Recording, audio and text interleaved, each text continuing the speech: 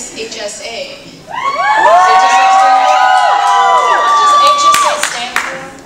HAPA Student Association. They're our newest A sub-organization. HAPA is actually a Hawaiian word for a person of partial Asian descent. Cool, cool, cool. Like me.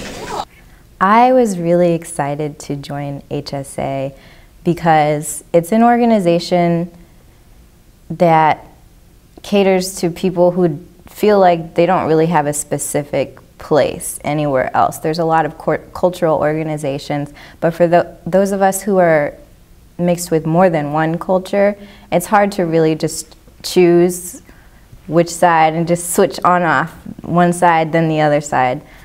Being the inaugural representative for HSA in the Miss Asia pageant puts a lot of pressure on me, not only because I feel that I have to represent us well, but also because no one knows really what HSA is and what I'm going to be doing up there. So I have to educate everyone for the first time, and it's hard to be the first.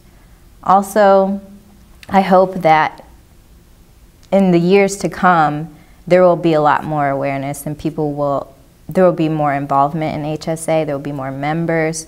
Other organizations will acknowledge us as part of the Asian Student Union Board more thoroughly, and I just hope that I really lay the groundwork for years to come. I'm expecting to be entertained for the entire night and seeing all the beautiful Asian ladies show off all their talents. In the Miss Asia pageant, there are several portions that go into the judging. It's a cultural show also, so there's, before the pageant, there's photo shoot and there's an online voting process, so someone will be awarded most popular contestant. And then there will be a video, like a video interview, that will be shown to the audience of each contestant, explaining themselves.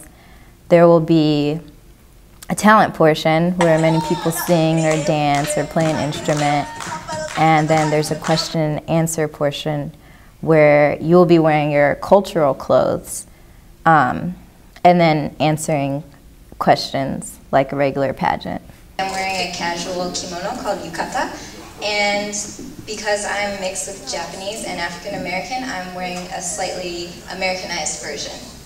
When some people perceive me as being less Asian because of my mix with African American, I think it's understandable because biologically I am more African American than I am Japanese. But when it comes to how in touch I am with both of my cultures, I don't feel that I'm less of either. How do you think an Asian Cultural Center would benefit the Purdue community? I think that an Asian Cultural Center would greatly benefit the Purdue community because not only of the recent events that have been going on with the online social networking things towards Asians, I think that people need to be educated about different cultures. So we have a Black Cultural Center for that reason, a Latino Cultural Center, and I think an Asian Cultural Center should be next. If I win the Miss Asia pageant, I will be very surprised. I'm going into the pageant to represent HSA and to spread awareness, but I'm not necessarily expecting that I need to win. If I win, I will definitely be happy, but it will be a surprise. For the second runner-up of the 2012 Miss Asia Pageant and Cultural Show,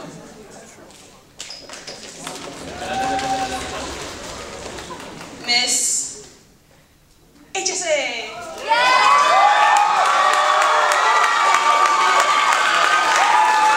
Now we'll have A-Sub President Victoria Long come out and crown our Miss Asia. 2012 Miss Asia, Miss Kutsa.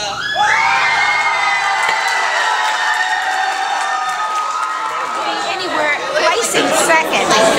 She really just did it for the fun, just for the experience and to represent her club. So we never even thought that she would come close to placing second. So when she did place second, it was like a pleasant surprise. So we're just was fun. It was a good experience. We didn't expect any more than a good time, but we got second, so that's even better.